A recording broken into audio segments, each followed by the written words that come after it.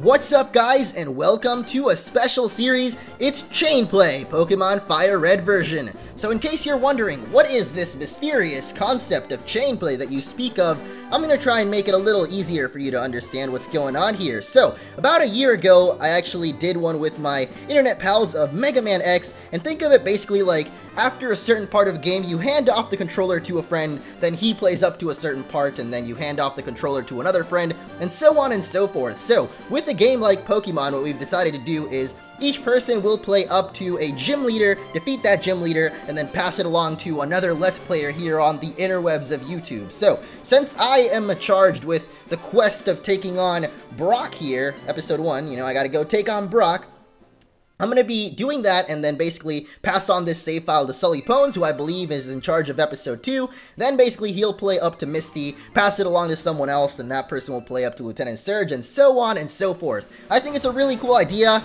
I'm really excited to actually do this and see exactly what happens with our team. And because I'm part 1 here, well, first off, I'm dragging this on for a while, but you know what, we've made it back to the title screen. I think it's about time we get this started, and I will go ahead and do so and continue explaining from there, because we do have that entire little Professor Oak cutscene going on. But yeah, since I'm episode 1 here, I get to dictate basically almost everything. Our character's name, what gender he even is, what starter we get to choose, and basically set up the adventure for the rest of these innocent souls of YouTube that are doing this along with me. So, by the way, be sure to check out the rest of these parts.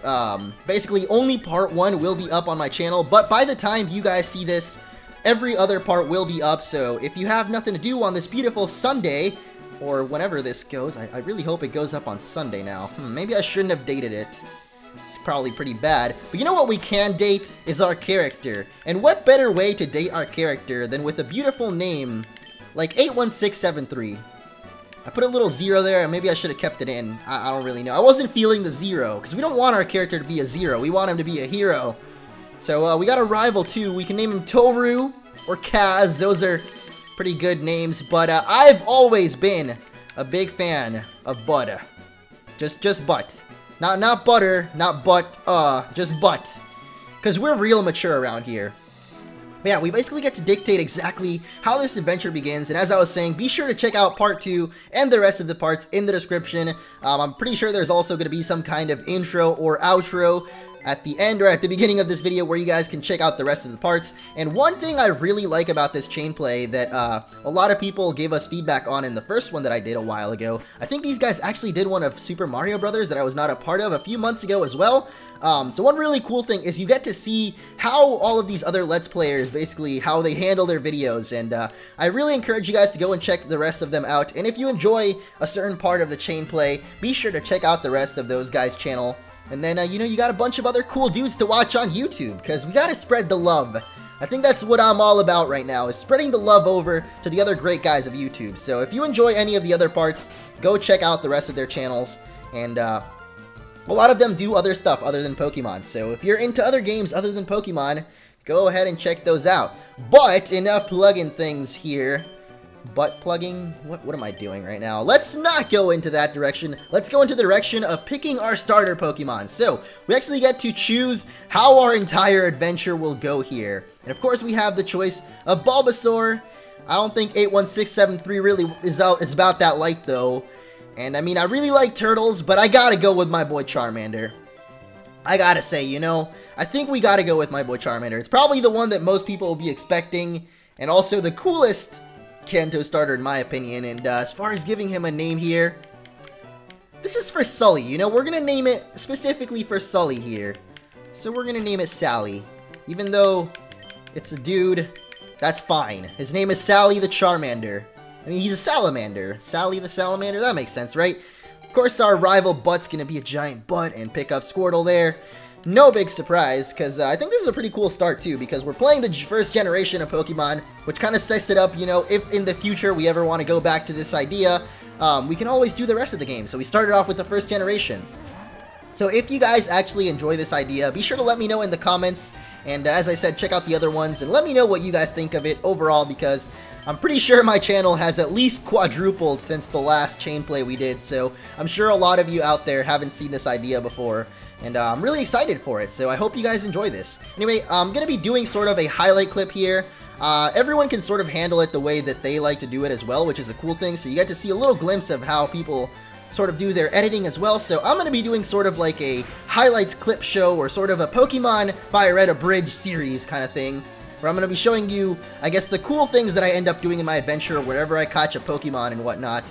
So, that's also a pretty cool idea. So basically, we're going to get our starter here, kick our rival's butt, and then I'll see you guys at some other point whenever we catch something else, because I'm sure most of you know how Pokemon FireRed goes by now.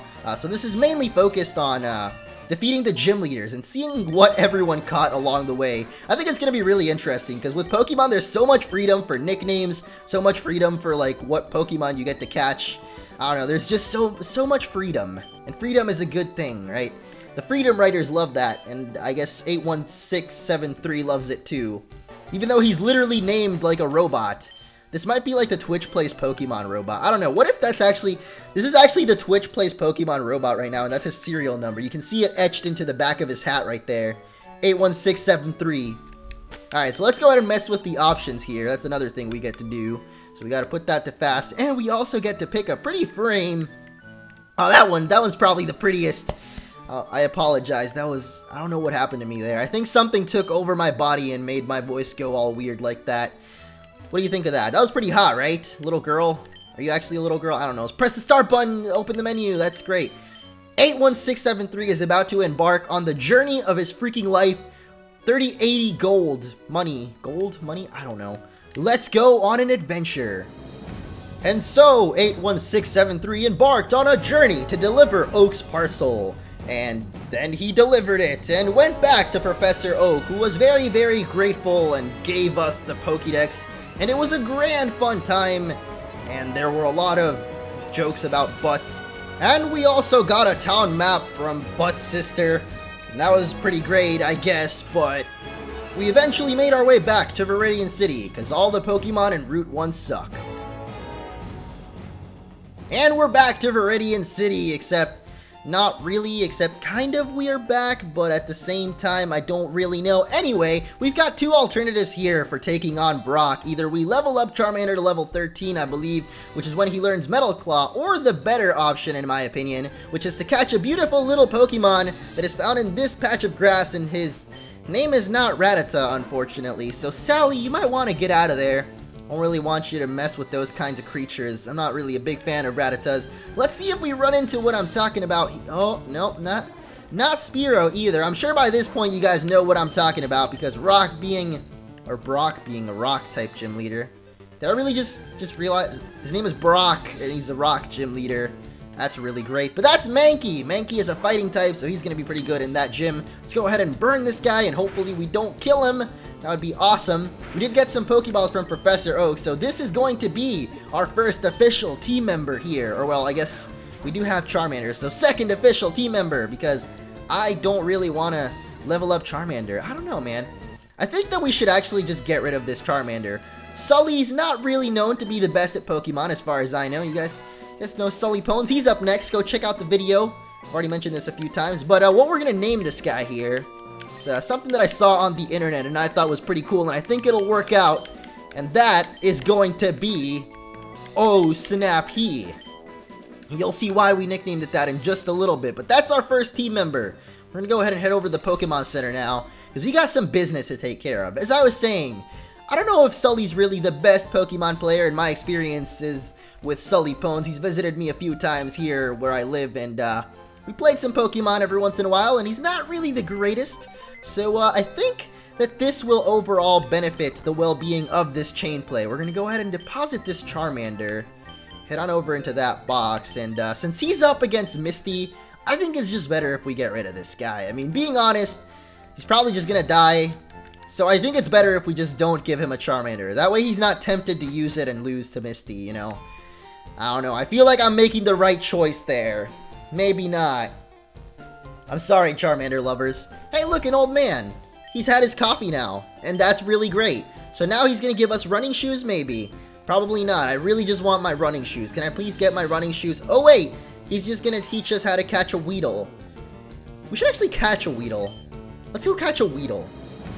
And so 81673 embarked on a journey with his new partner, Oh Snappy, to catch them all, except they didn't really catch them all, they just caught one Weedle, and its name is B-Jobs, which is really funny. Trust me, it'll make a lot more sense when he evolves, because he's a bee and he gives B-Jobs, because he's literally a bee. Anyway, intense training ensued, and pretty much meant battling a ton of wild Pokemon, so we could get Oh Snappy to learn Low Kick and then kick some butt, quite literally, because it's a low kick. And then we headed to Viridian Forest. Ah, Viridian Forest, what a great and peaceful place to have a picnic and talk to some pals. And by pals, I mean that guy. Hey, there's a free antidote. We're literally a robot, so we know where everything is. Beep boop, what's up? You over here. I don't think he's a trainer actually, but that's okay. I leveled up our pal Oh Snappy, which you guys just heard the amazing narrator that I hired for this. It's totally not me. I actually hired a narrator to do that for me. I promise. I'm not making this up, guys. But Oh Snappy is level 6 now, which is pretty great. I think he learns Karate Chop relatively early, so I'm probably gonna try to get that. Though I'm pretty sure with just Low Kick we can already take on Brock, and that's really all we need for this episode, is to defeat Brock. So we're gonna go ahead and do that. I'll leave the training up to Sully. I'm sure he can handle it. Misty's not too tough. I mean, a fighting type and a B-Job should be able to handle it. Maybe. Hopefully. Took us a while to kill that Caterpie, though. Pretty long time. Rock my socks off! B-Jobs is actually evolving already into a beautiful Kakuna. And I'm not really sure if Beedrill is gonna be of much use in the upcoming Rock Gym, considering both of his types are actually weak to Rock, but hey, in my experience, old people know what they're doing, and that old guy told us to catch a Weedle. Well, I guess he didn't really tell us, but he caught a Weedle, so I think it's probably genius that we got one ourselves. So, I think this is gonna go well. Moral of this chain play, listen to your elders, because that old guy told us to get Weedle, and I did it, and now we have probably the greatest Pokemon ever. So let's allow this elder here to teach us a thing or two as well. The first Pokemon out in a match is at the left of the Pokemon list. By changing the order of Pokemon, you may gain an advantage. This guy speaks the truth, guys. This man knows what's up, so because of that, I have actually gone ahead and placed our pal B-Jobs up first, and we're gonna take on Little Boy. You're 10,000 light years from facing Brock. Oh man, I'm so scared. 10,000 light years, that's a really long distance. Light years, that's a distance. I read somewhere that light years is like a distance instead of a time. I don't really know. Anyway, Oh Snappy, get in there, because I think B-Jobs would probably be in trouble there. So we're not quite the level to get Karate Chop, which I think he gets maybe next level, so let's hope that this little trainer here gives us that level that we need in order to get Karate Chop, even though I think we should be okay with Low Kick, because his Pokemon is Onix, which is very, very heavy. Low Kick doing more damage depending on how much heavier the other Pokemon is, or I guess, is it depending on weight? Yeah, so Onix, pretty heavy guy. Low kicking that thing will definitely make it fall harder. I guess the moral of that move is the bigger they are, the harder they fall, literally. Wow, I just realized that. Low kick, literally, the bigger they are, the harder they fall. That's how that move works. That's great. Alright, so we're doing about 0 damage to Sandshrew. Maybe Kakuna was not the smartest option here, but you know what?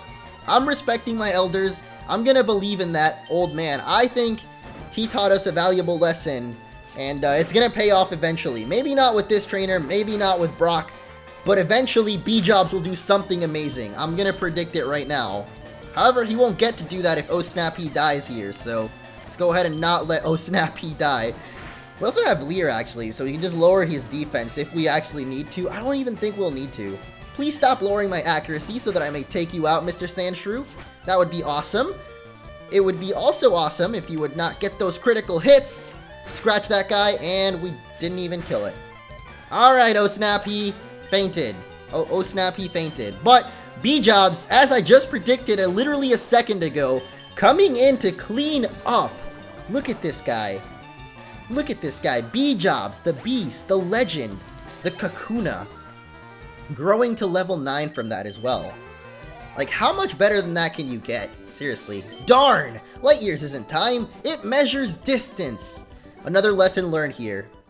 Enough lessons learned though, this isn't school, this is Brock's gym!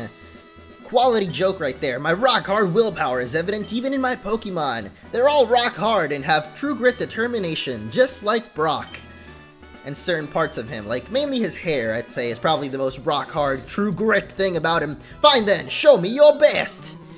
Thought he was gonna say something else there, but it's just show me your best. So let's take on the first gym leader in this game. It's Brock, and then we'll be handing off this game. So, again, hope you guys check out the other parts. We're gonna start off with B-Jobs for whatever reason. I have no idea. He's gotta get the heck out of there. Oh snap, he enters the battle. He's gonna start off with the defense curl for us. Not really gonna do too much, pal. I don't think so. No, no, no, I'm gonna low kick you. He's literally a rock. Like, he should be pretty heavy. Low kick is gonna do tons of damage, but he's gonna keep raising his defense, so I don't know. Maybe if you were raising your dongers instead of your defense, it might be a little bit better. Literally, look at... Geodude literally looks like the raise your dongers guy. I'm pretty sure Geodude inspired that. Confirmed on my stream, guys. Geodude inspired raise your dongers, so he's gonna keep raising his defense. I don't think Brock even bothers using potions, so there goes Geodude. What a Geodude. What a Geodude. I couldn't come up with anything for that. I'm not clever enough, but... Next up is going to be Onyx. We didn't get Karate Chop. I'm pretty sure we learn it at some point. Maybe we don't. I don't really know. Probably a way later level and I'm just being stupid. But the low kick is literally going to take this guy out so fast because it's just a giant rock snake. And it's really heavy. And the bigger they are, the harder they fall. So Brock is about to fall pretty dang hard here. Oh snap! He leveled up. Or he grew to level 11. Close enough, guys. Wow. I guess I was right. We learned Karate Chop at level 11. Didn't even need it though. We've defeated Leader Brock. I took you for granted, and so I lost. As proof of your victory, I confer on you this, the official Pokemon League Boulder Badge. And with that, we've now completed the first episode of Chainplay Pokemon FireRed, so I'm sure somewhere towards the end of the video there will be something you can click to go on to the next part. Please be sure to check the rest of them out, and leave a like on this video if you've enjoyed this idea. Let me know what you think of it.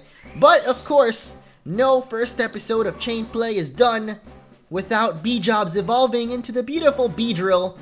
Probably gonna be the best Pokemon ever against Misty. Sully, I really hope you enjoy this. I mean, I've made this as easy for you as possible. I gave you B-Jobs and Oh Snap P. Like, literally, the only way this could be easier is if I also gave you a bunch of rare candies in the PC. Hint, hint, wink, wink. You know what I'm saying here. Alright, we're also going to get the TM there, and that's going to wrap this up, guys. So, again, thank you all so much for watching. Be sure to check out the other parts. I'm pretty sure I said that maybe 20 times in this video, but go do that. See you guys next time. If there is a next time. I don't know. Peace out!